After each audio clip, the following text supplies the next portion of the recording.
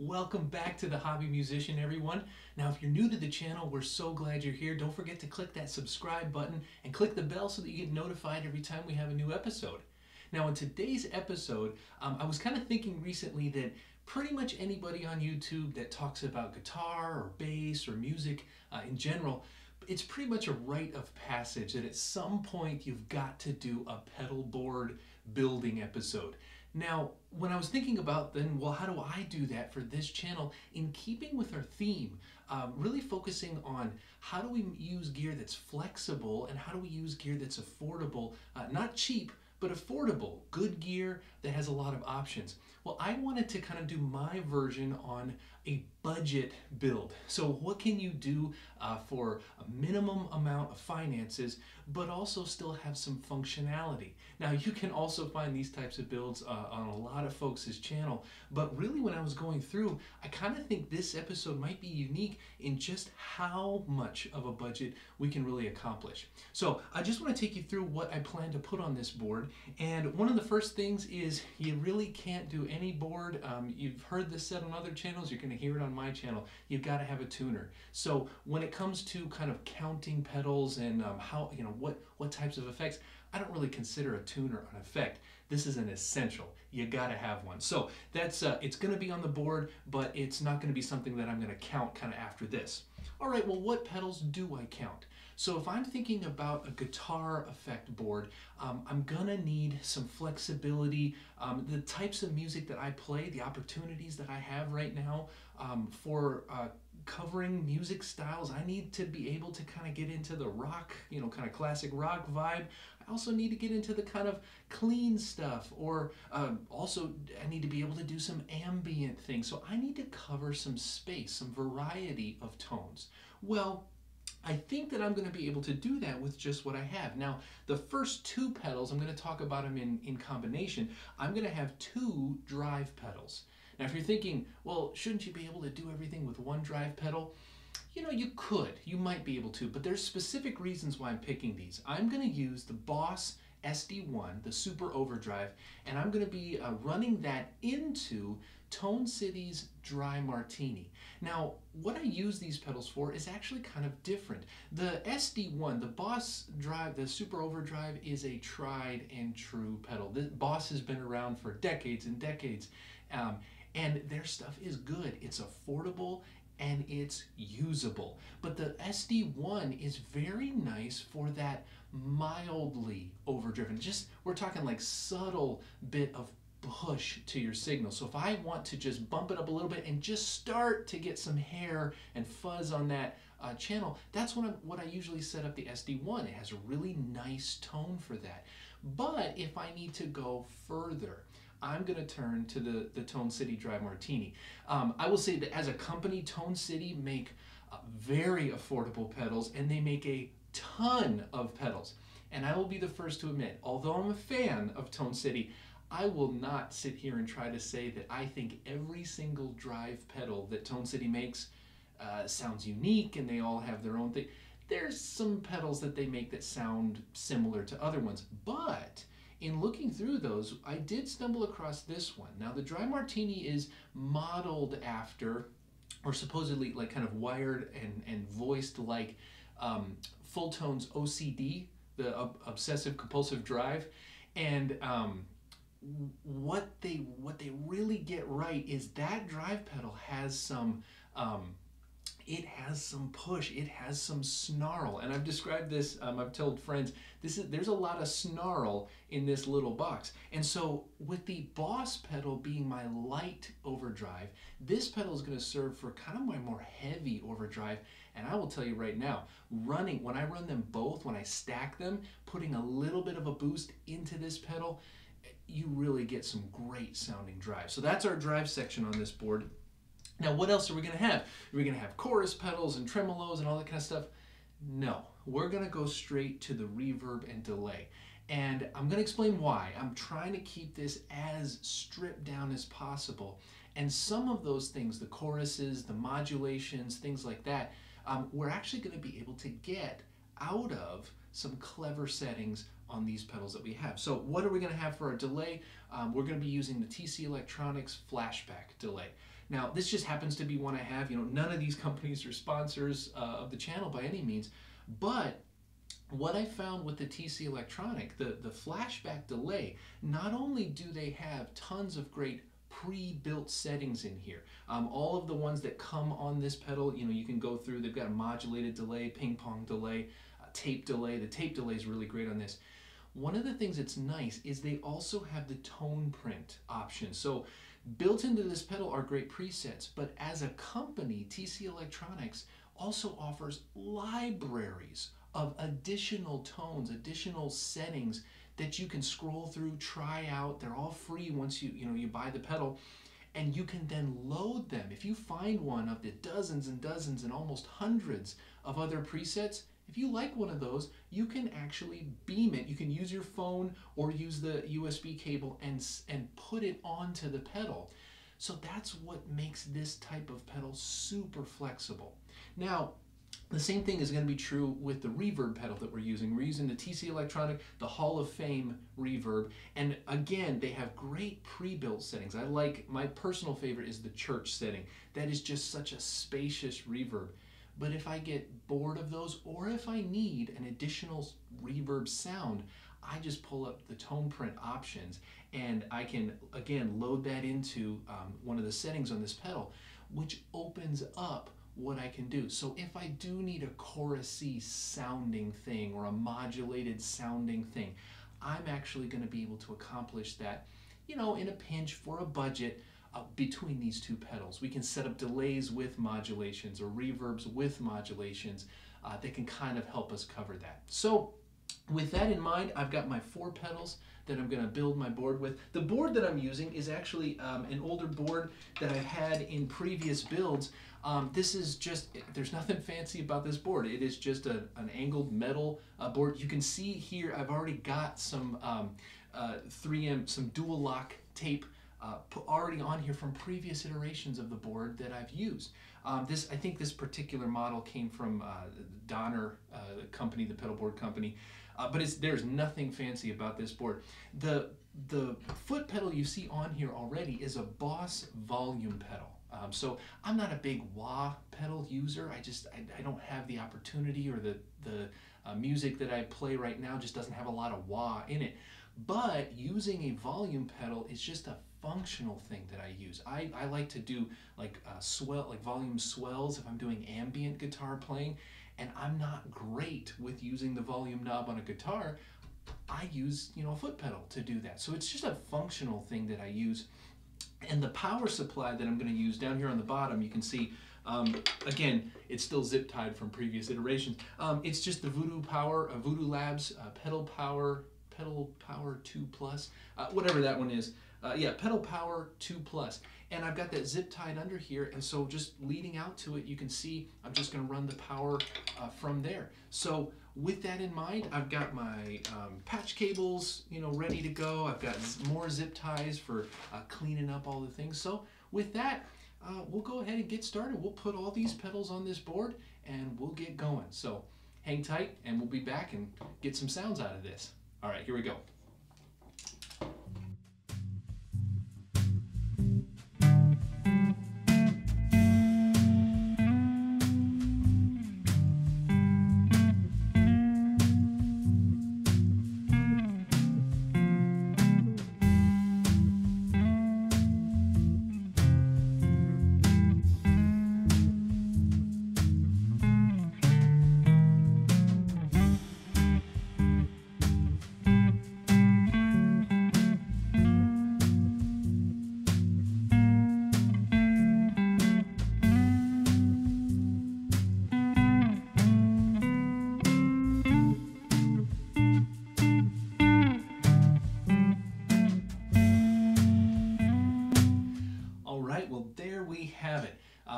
With just the selection of pedals that we've picked, it doesn't take really too long to kind of wire up everything. So I'll just talk us through kind of how I've got things set. With the very beginning of the chain, the guitar or the bass is going to plug into the input of this volume pedal. Now, the particular Boss volume pedal that I have has a nice little feature. It has a dedicated tuner output. So I've got, coming out of the side of this pedal, I've got a patch cable that takes my signal directly into the tuner. Now, the tuner, with it working this way, I can leave the tuner on all the time. And if I want to, I can be checking my tuning at any point. I don't have to turn it on and turn it off. And if I want to mute the signal, all I have to do is just, roll back the volume pedal, and the signal gets cut off from the rest of the chain, but it doesn't get cut off from the tuner. So in the middle of a set or between songs, I can be checking my tuning and just leave it on all the time. Now, with that being the case, that's another functional reason why I've actually selected to put the tuner on the top row. You can see there's blank space here. The nice thing about these boards is, let's say down the road I want to test out another pedal, or I start to collect some more that I want to get on here. I've got plenty of space and I can kind of build this as I go.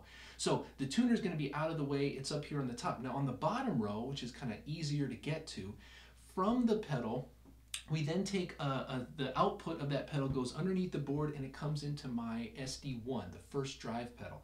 This pedal is then going to run now straight through the chain. So this pedal stacks into the Dry Martini. So like we were talking before, I can kind of play with those two independently or in combination to kind of get some different drive sounds.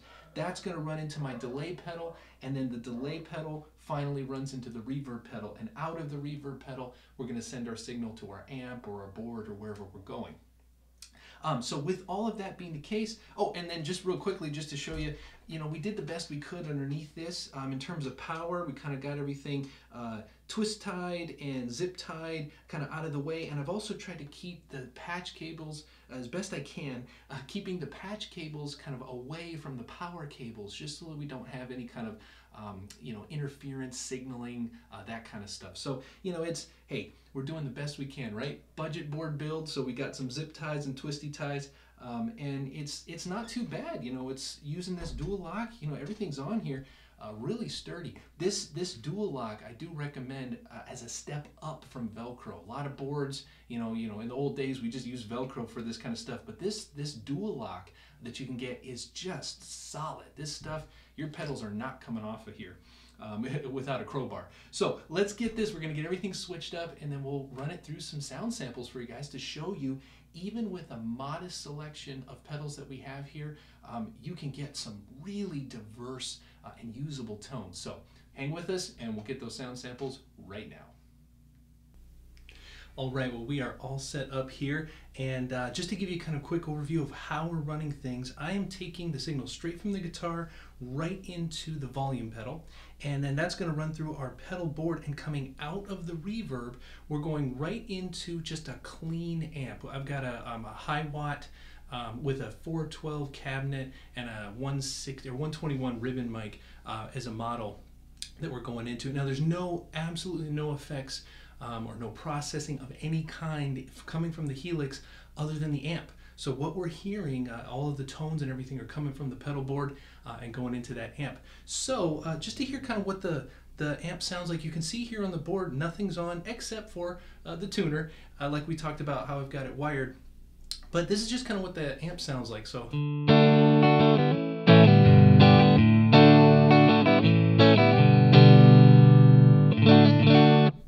really dry, I mean, nothing to write home about. Now, just with a very subtle kind of reverb setting, I've got it kind of low, but you can get that just nice kind of warm tone. So playing that same thing.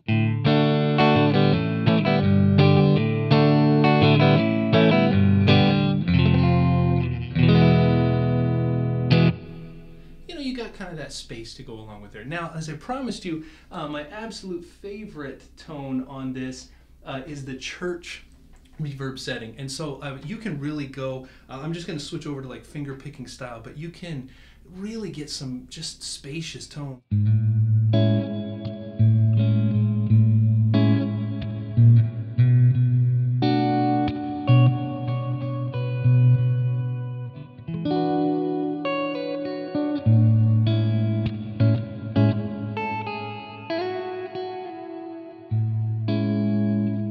Just with one effect pedal. So that's really something interesting. Now that's obviously a little bit over the top.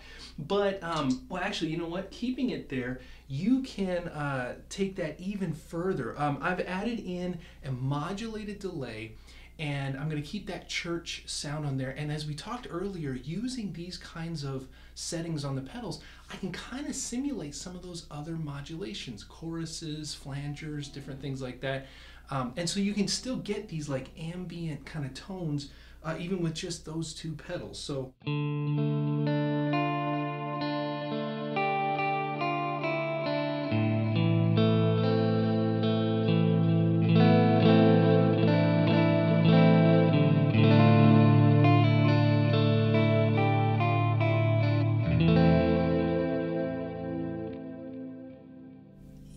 I mean, we're not talking about an actual chorus or an actual modulation effect, but we're talking about things that can kind of get close. So it still has that flexibility. Okay, well, let's getting over to the drive section. So I'm going to bring that back down to a lower kind of reverb, just so that there's still some space on there. Now, as I promised, this overdrive, so like if I were just to play and then just add in the light SD1, so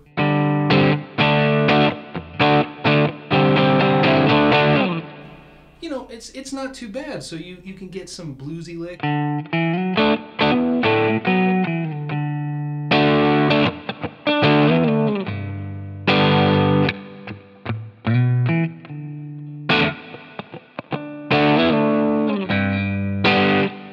So you're starting to get that broken up sound, but it's not too over the top. Now, in contrast, if we just put on the Dry Martini, as I was saying, this one's got just some punch right there, kind of in the mid-range. It's a lot more than the SD1. So just with, again, same kind of settings.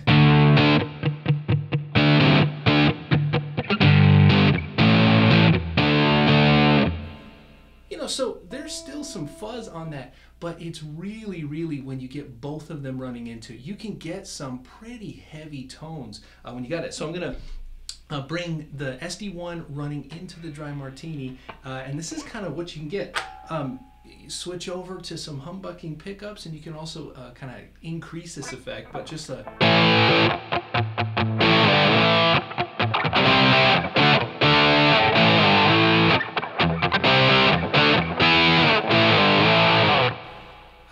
So just from a few pedals like that, you can really increase the flexibility and the styles that you can cover with just these 4 pedals. And the final thing, if I throw on, I'm going to put this on just to a tape delay so that we're not getting too much modulation, but already, I mean, you can get some lead kind of solo tones kind of in that heavy zone. So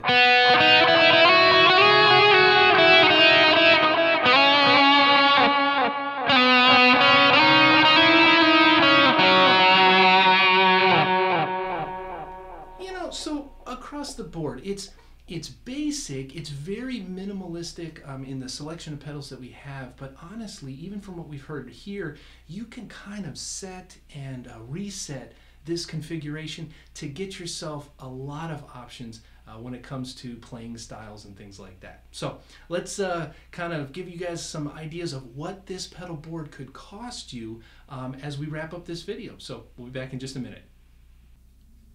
All right, well, we have built the board, we've listened to the board, so now let's go through what's this board going to cost us. I said at the top that we wanted to choose pedals that were affordable and accessible, and as you can see up here, for the shopping list that we had for the current pedals we were using, it's going to run you about $400 to get this kind of basic setup. But the good news here is, even for $400, you're going to be spending close to that kind of money on single pedals if you kind of go down the boutique pedal route or different things like that. So that kind of money to start out with a board that's as flexible as the one we have is a really, good deal. Now, obviously, I didn't include things like the volume pedal or the tuner in that list, just because, hey, that's a personal preference. I like the volume pedal. Maybe you don't. And a tuner is just kind of basic gear that you need. It's not really an effect. So I hope you learned something from that, maybe got inspired to build your first board, or perhaps mix up a current board. Well, as always, until next time, play on, my friends, play on.